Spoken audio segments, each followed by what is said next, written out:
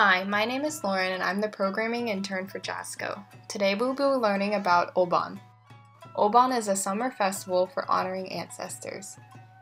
Obon is most commonly held between August 13th and August 16th, although it is observed exactly 1 month earlier in some regions of Japan.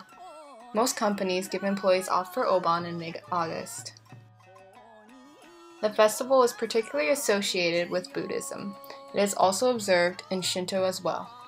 The custom derives from a story about a disciple of the Buddha who made offerings to save his mother from torment in the realm of hungry ghosts, one of the traditional 6 realms of existence in Buddhism.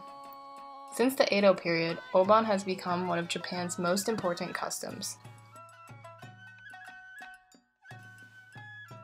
Families light the way for ancestors to ensure they are able to find their way to the family residence on the 13th, the first day of the festival known as Mukaibon.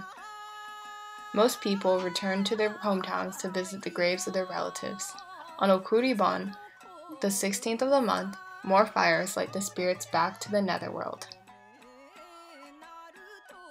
Lively dancing of the Bon Odori is performed for the spirits. Dancers may form circles around drummers playing on a central stage or move through the streets, depending on the local tradition. Special altars are also prepared, which customarily have a bamboo stalk at each corner with a straw rope tied between them to ward off evil spirits, and a hanging hozuki plant resembling a lantern. On the altar, families place small memorial tablets for the spirits of deceased relatives, as well as offerings of seasonal fruit, vegetables, and flowers. If you're interested in learning more, please check out nippon.com, and thank you for celebrating Obon with JASCO.